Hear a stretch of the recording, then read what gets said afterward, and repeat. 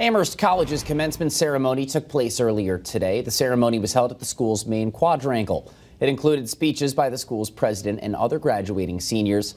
Ukrainian human rights lawyer Oleksandra Matvichik, who is the head of Ukraine's Nobel Peace Prize-winning Center for Civil Liberties, was also received an honorary degree at today's ceremony, along with 6 other influential leaders in the arts, biotech, higher education, environmental journalism, business, and literature fields. And check out who was in town for commencement weekend. 80-year-old Hollywood icon Harrison Ford.